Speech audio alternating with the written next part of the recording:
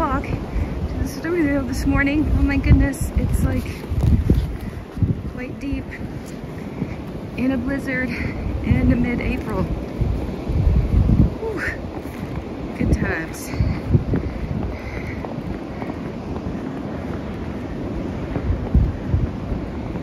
Here's this writer studio. It's the artist studio. See if I can make it across the parking lot.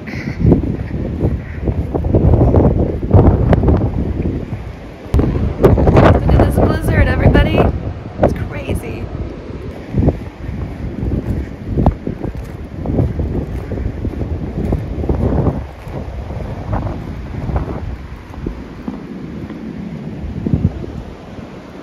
There's the house.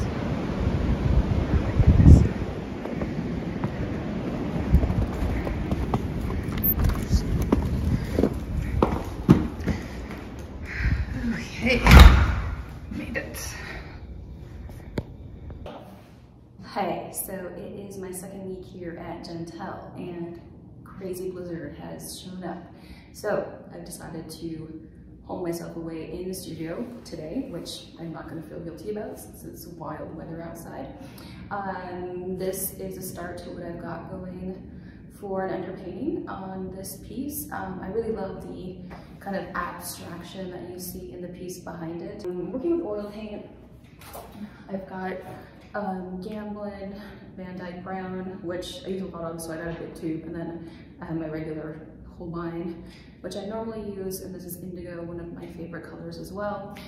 Just working with kind of like a light wash as I develop the underpainting, working from imagery that I gathered around the site, around location here.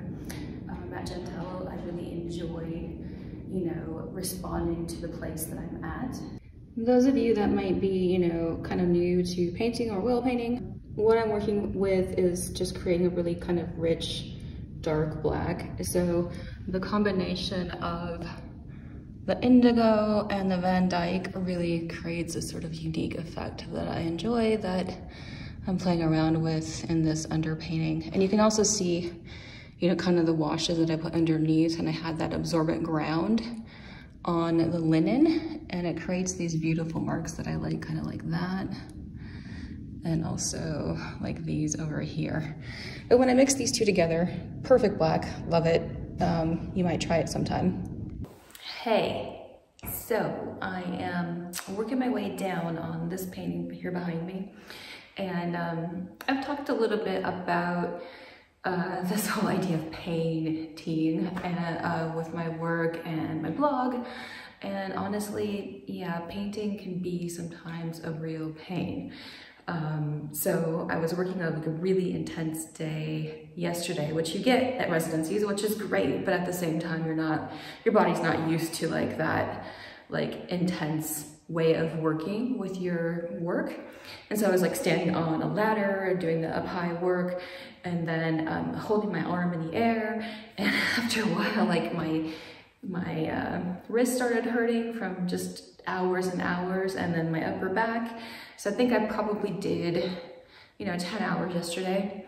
So I had to like take a break, you know, go take a walk, a vigorous one. So keep that in mind, you know, when you're making your work, you know, be kind to your body while you're doing it.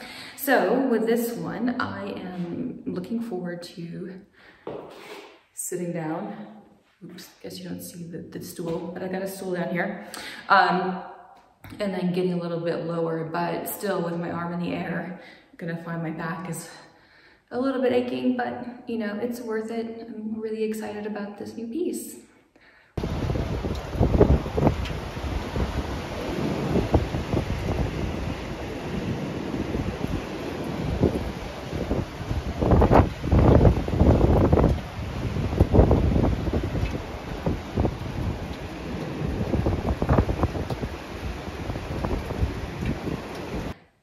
Okay, so it's, you know, about the end of the week here, and I've been working really, really hard on this underpainting that you see behind me. I've gotten pretty much all of it done except the tiniest little bit at the bottom corner there.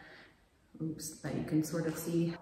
So it's been a lot of hours this week, and like a lot of people, you know, ask me, you know, how many hours does it take me to do an entire painting. So I started logging hours in my snazzy journal here, and I thought you might be interested. I did count like a pretty good idea of how long just this like black underpainting that you see behind me has been taking. And I found that it's been 60 hours on the underpainting, about 1 hour on the abstract behind it, and then 12 hours, you know, just dealing with coming up with this digital sketch and refining it and figuring out what I want to do for imagery. 4 hours of research, walking around, and that's not counting like the prep on, you know, doing the linen and preparing the gesso and the surface. And you saw me put together the studio as well. So, you know, it's added up pretty quickly, right? But this is a really big painting, a lot bigger than maybe I've done in the past. I'm really excited about it. I love the activity that you see in it. But one thing that did happen with all these hours I've been putting into it is that, like, I realized I was basically rubbing my hand raw, that's not paint, just rubbing it against the surface too much. And also my wrist started really hurting. You know, painting has the word pain in it, doesn't it? Ha. So I ended up getting this wrist guard, which has been actually really helpful because like even stretching isn't like the easiest. It doesn't always alleviate everything. So I've been painting with this now, which is actually much better. Gives my wrist a break. So those of you that find you're in the same kind of predicament at any point in time, you might find it helpful. So yeah, I'll give you a little bit of a closer look at this, and it's been a pretty productive week. Okay, so there's the full-on view, and then I'll kind of zoom in on it so you can see better.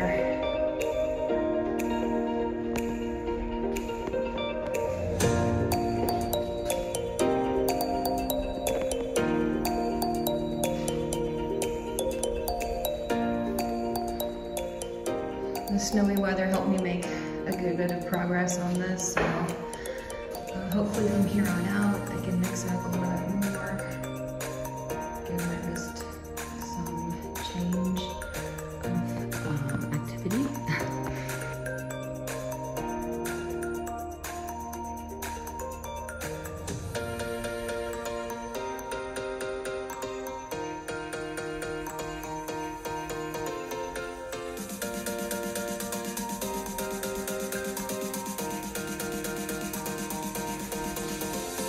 All right, and there you have it.